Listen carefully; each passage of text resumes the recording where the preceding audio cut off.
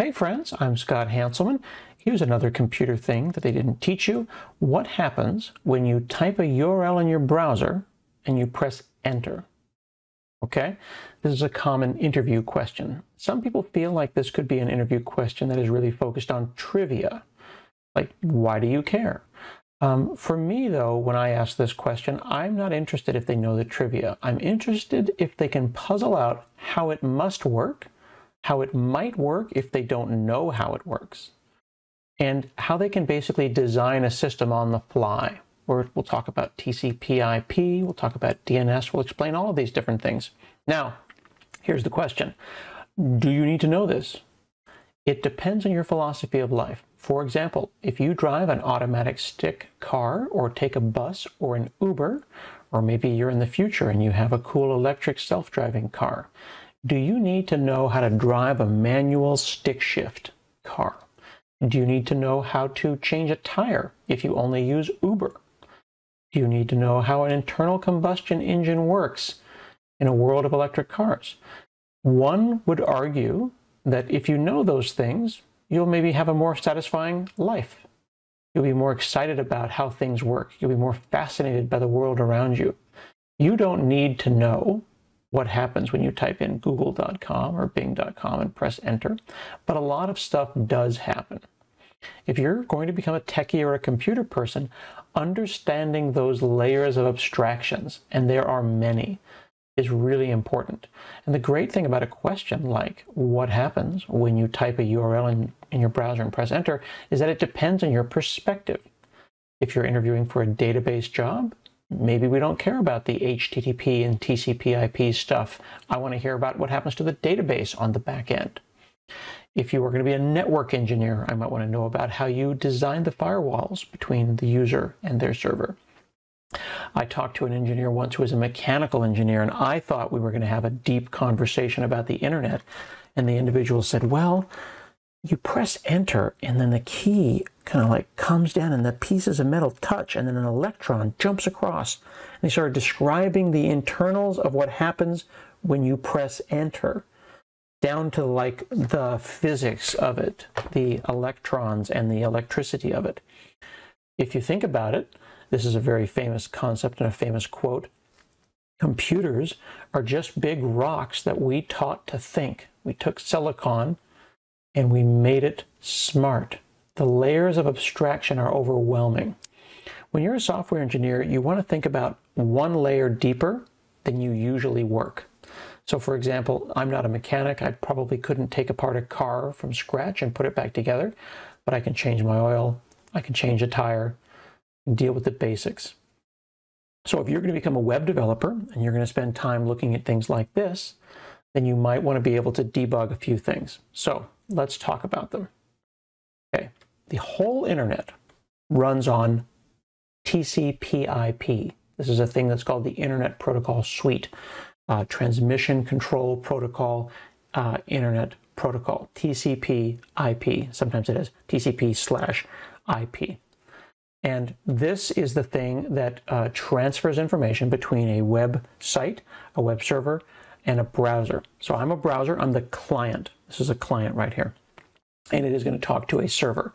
So if we type in hanselman.com and we hit enter, we're talking to a server. I'm the client, they are the server. The same thing applies if I go and do the same thing with my phone. My phone is a browser that is the client as well, okay? So when I went to my browser here and I typed this in, this is my URL, my Uniform Resource Locator, URL. And this has a protocol, it has a domain name, and then if it has something afterwards, like /blog, it has a path. So protocol, domain name, and path. 3 different things going on there. And the S, of course, means secure. HTTP means Hypertext Transfer Protocol. So when we go into the browser and we type something and we press enter, this happens. This domain name here has to turn into an IP address. I'll talk about networking in detail in another video, but that hanselman.com, I need to find out where that is. So if I say ping hanselman.com at my command line, I'm using Ubuntu. You can probably do this in Windows as well. I happen to be on Windows using WSL. I can see that Hanselman.com has this IP address. If I typed in google.com, I would get a different IP address, or microsoft.com. Getting that valid IP address is step one. This is just like looking someone up in your address book. Older people might say looking them up in the yellow pages. DNS is domain name servers. They are the yellow pages for the internet. They maintain tables and tables of these different names and the actual IP addresses.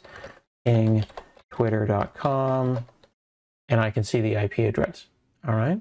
That request was just for the domain name. Notice that we didn't say anything about the protocol or the path. I just wanted to make a phone call. This is just like calling your dentist's office and you just know the main number. When you get there, there'll be a switchboard. You could say, well, can you connect me to this office, or can you let me talk to the nurse in the back? Once you get in, you can hop around. This gets us to the front door of Twitter or the front door of Google. And then from there, we can go to another path. We can also go in the front door. We can go in the windows, depending on what protocol we decide to use. Hey friends, I know I usually do this in one shot, but this is me from the future in a different shirt coming back because I slept on this explanation and realized that someone was going to complain that I said ping Hanselman.com. So ping is a tool to see if a web server is up. And you go, hey, hey, hey, are you there? And it echoes back, yeah, I'm here. Ping is kind of like sending out a radar ping on a submarine. It is not, of course, name server lookups, but I use it as an example because it's a very convenient thing for people to understand. To be more specific, if you say NS lookup, name server lookup, of course I can only type when people aren't looking, so everyone can look away. And I type Hanselman.com. It goes and it says, hey, using this server, I'm going to go and look up this name and find it at that address. Now I can change that server. I can try something else. Let's try a server inside my house here. Let's see if this is a server. I'll say, hey, here's another DNS server. I'm going to use a different Yellow Pages. Before I used this Yellow Pages, and now I'll use that Yellow Pages. I'm going to use a different directory. It's like looking for a contact on your phone or looking for a contact on your partner's phone. And here I just said the server, the name server that I want you to check is this. And of course, the IP address is the same. That's because domain name services, DNS, is something that is global and distributed. I could do something else. I could say server 1.1.1.1. And I could say, what do you think Hanselman.com is? Or I could say server 8.8.8.8, which is Google, and say Hanselman.com. And the name is going to come back each time. But sometimes when names do not resolve into numbers, it's the DNS server is down, and if you look on your machine, you probably have at least 2 DNS servers. So again, you go into the browser, you type in Hanselman.com, you hit enter, DNS lookup occurs. I was using ping as the example. That's not a DNS lookup example. It does 2 things. It looks up the name and it sends out the packet. NS lookup is the more specific version. My apologies, and back to the past. Now, under Linux, I can also ask questions about who bought the domain. I can say, who is Twitter.com? You scroll back. That went by really fast. Look at this. Twitter.com, Market Street, the phone number. Let's look up my domain. I'm going to say clear. Who is Hanselman.com? Scroll, scroll, scroll. Okay. So it's hosted by DNS Simple, and it was purchased in 1998. So I've had Hanselman.com for 23 years, which is pretty cool. All right. So when the browser sees someone type Hanselman.com and press enter, there's a DNS lookup. We have to turn that into an address, into an IP address at that moment. And sometimes that IP address will be cached. It'll be held in memory because you don't want to have to look up the number multiple times. Basically, once you add someone to your favorites in your phone, you don't have to keep looking them up in the Yellow Pages. They're in your faves. Developers will often say, it's DNS, or it's always DNS. Whatever the problem I'm having is always DNS. Oftentimes, we'll have to go and flush DNS, just like flushing the toilet, and say, can you erase the DNS and then just look it up again for me? Maybe the number has changed, and those numbers do change sometimes. So that's a thing to watch out for. Now, when we go and talk to Hanselman.com, or in this case 13.107.246.13, this dotted, what is called a dotted quad, the browser does what's called a three-way handshake. It's going to go and talk to port 80 if we are over HTTP. A port is like a window in a building. Hanselman.com is the building. HTTP is port 80. HTTPS is port 443. And it says, hey, we cool? Can we synchronize? It's called a SYN, S-Y-N request.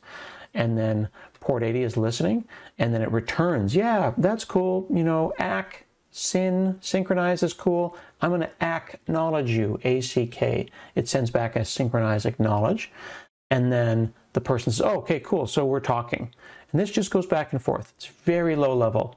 This is not something that the browser worries about, and it happens very, very fast. You just go, boom, and we've made a connection. It goes, it's called a handshake. It's like, oh, hey, I'm offering you my hand. Oh, okay, cool, I'll offer you my hand too, and now we'll shake. That's called a TCP/IP handshake. There's actually a great diagram that I'll bring up that's good. You may have learned this in school, but not all of us went to a fancy school, so it's worth bringing up. This here is a diagram that's called the Open Systems Interconnection Model of Network Communication. OSI. It's the OSI model. And all it's doing is saying that there's layers, because I don't want to think about the physical layer, bits and bytes and ones and twos. I don't want to think about how the actual electrons are running along these twisted pairs of wires, or how that's going through radio frequency and Wi-Fi. All that happens. Let's think about that. When you type in Hanselman.com or Google and you hit enter, a miracle happens and a bunch of stuff that you don't have to think about. Could be wire, could be fiber optic, could be Wi-Fi. Here's the thing, you don't have to know every detail, but it's nice to know that while you're driving your fancy self-driving Tesla, someone invented the wheel. Let's not forget that the wheel exists. Tires are a thing, my friend. So we look at this application layer, those upper layers, the message format, the way we're going to talk between the human and the machine, any authentication if we put in our names and our passwords, when we decide to return our HTML, our hypertext markup language, all of that stuff is very high level. At the low level is the physical layer, the transport layer. How are those bits being expressed? Sometimes you'll hear wires like this called Ethernet wires. In fact, Ethernet is the format, not the wire.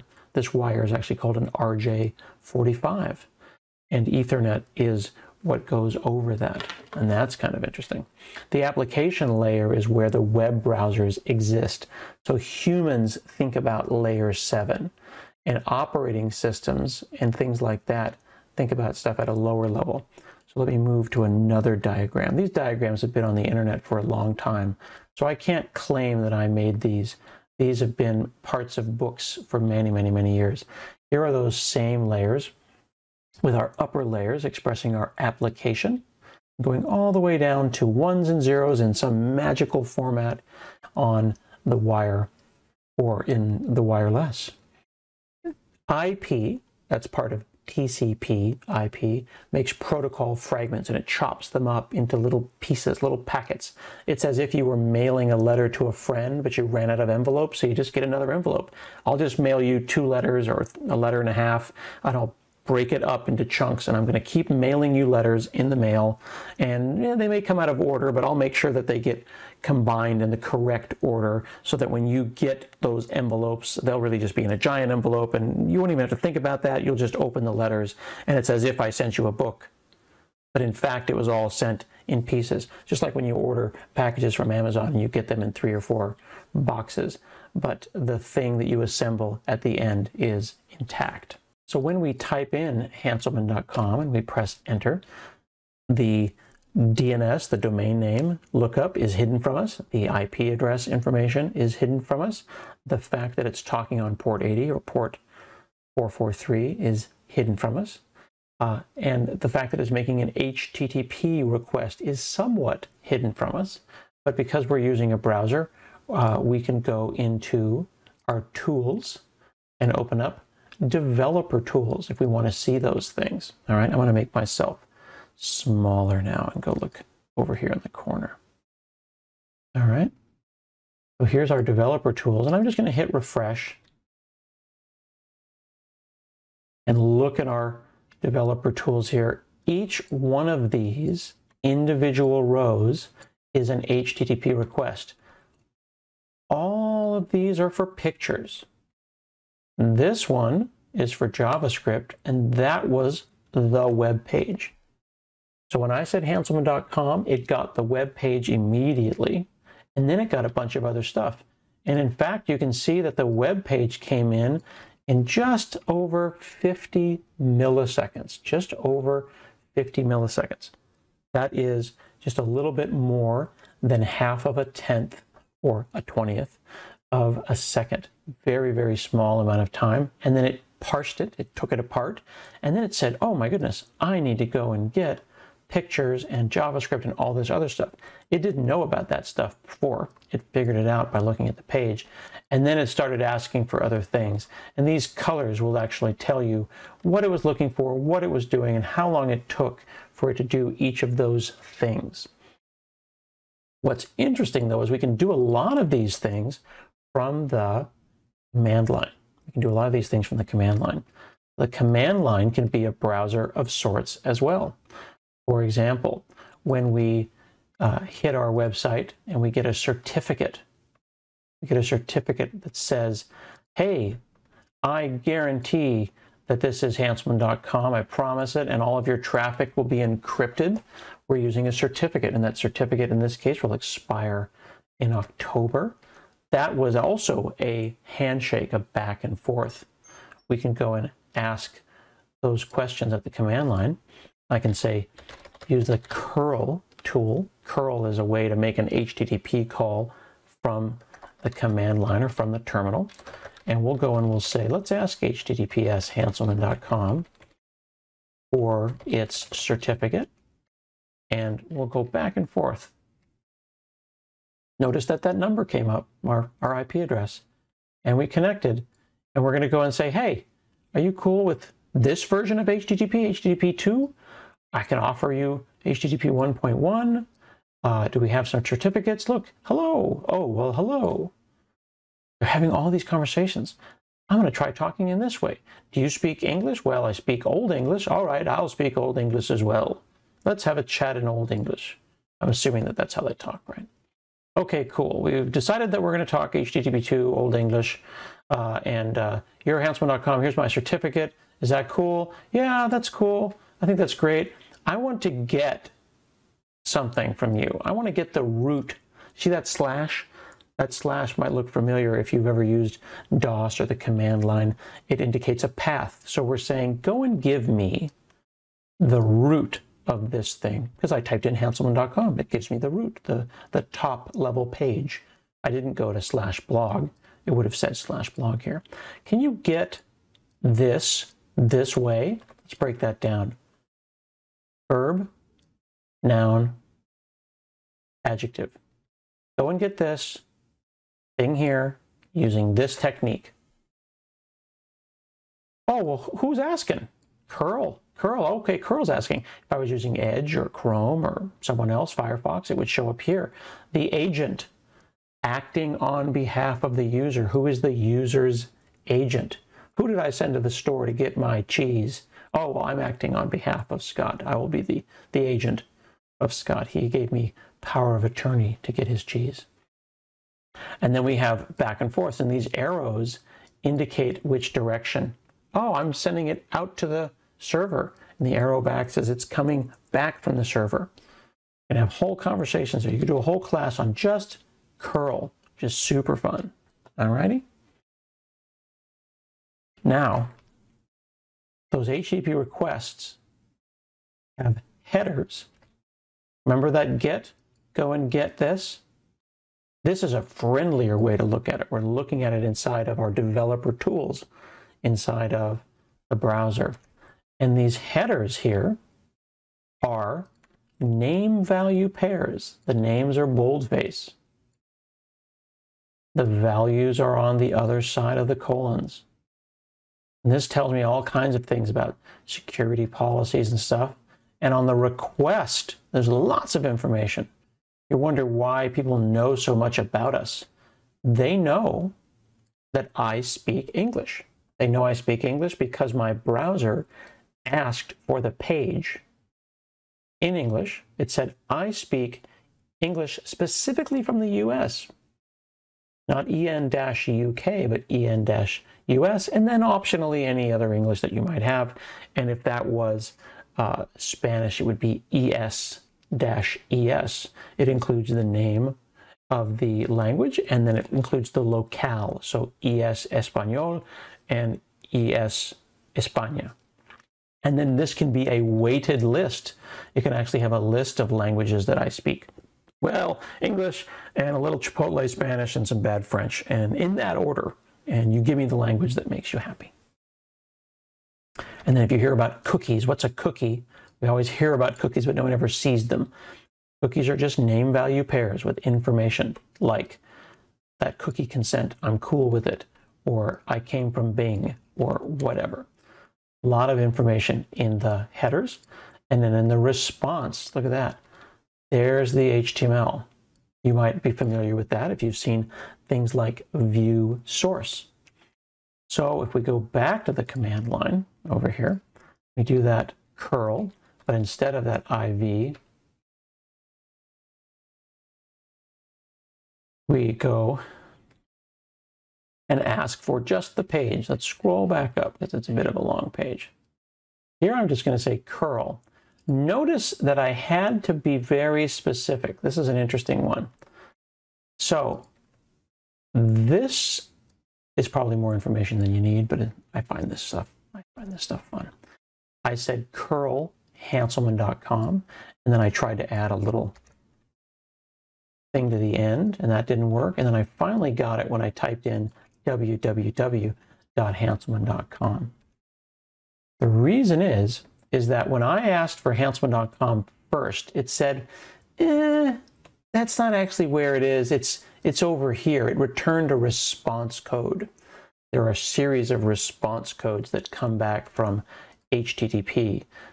200 series means cool. 300 series mean go over there. 400 series means it's your fault. 500 series means it's my fault. So you might see things like 200, okay. Or in this case, 301, it's over there forever. It's permanently over there. You may hear HTTP 302, it's over there temporarily. Or 404, that's probably the most famous one, which is page not found, probably your fault.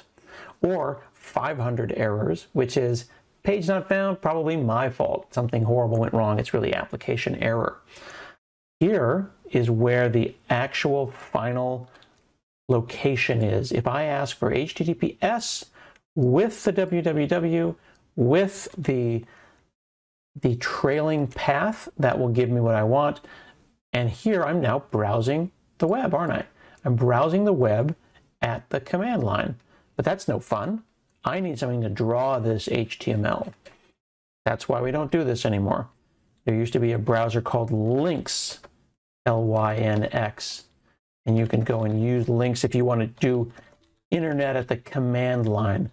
This would be kind of like the Model T of Teslas, I guess, wouldn't it be? Let's do something silly and see if it even works. I'll take this URL and I'll change that to Lynx. This probably won't work. Oh my goodness, look at that. That's my homepage. Look, I can move up and down. Let's click on something. Enter. Look at that. That is my web page in text. And it works just fine, doesn't it? And that's okay. Isn't that fun? We just drove stick shift for a second on the internet. As well we should. All right, cool. So we are learning about TCP/IP, DNS, domain name services, that it turns a domain name into an IP address. Then on top of that, in that layered system, we see HTTP. We see that HTTPS is secure, and there was a certificate handshake there. We see that there's HTTP versions that are negotiated, and also that there are HTTP errors and success responses. 100 layer or 100 series rather is informational responses. 200, good job, success. 300 means you go look over there. It's usually redirection. 400 is your fault, the client made a mistake, and 500 is my fault, the server made a mistake. Okay. Now, on the back end is a server. Who gave us this HTML? If we do that view source, who made this? Now, that could be a file sitting on the disk somewhere, like you open up a JPEG or you open up a text file. Those are called static sites. They're static because they are unmoving, they're unchanged. I have lots of static sites. They don't have any work behind them. But when I hit Hanselman.com, it's got a list of my most recent blog posts. So that is dynamic. That changes from day to day. So that is not a static site. So there's a back-end server architecture. So the back-end is what's serving that HTML, and the front end is this HTML, this hypertext, and these graphics and things like that. All right? Now, we can get into maybe in another video on the back end, how complicated is it? This right here is sitting actually behind a load balancer. And a load balancer is when you have more than one web server. So when I said this website is sitting behind a load balancer that balances the load, when you hit twitter.com, there's not a single computer that serves your pages. There's in fact hundreds of machines potentially that are all taking turns. They might be taking turns round robin, where it's like, okay, it's your turn, and now it's your turn, and now it's your turn. Or the load balancer might say, gosh, so many people are hitting Twitter right now. Who's busy? You, are you free? Can you handle this? Busy waiter at a restaurant, busy web server in a web farm behind a load balancer. Can you take table 7? Okay, now I need you over on table 8 with a manager in between. We'll talk about that and back-end architecture in another video. Please do subscribe if you like these videos. And by the way, just an FYI, kids, I'm on the TikTok now, friends. I'm having a blast. So check me out. I just started a TikTok last weekend, and I'm answering questions. I'm talking about wired versus wireless. So if you don't have the patience to go through a 30-minute YouTube, well, you can enjoy a 1-minute TikTok. Thank you.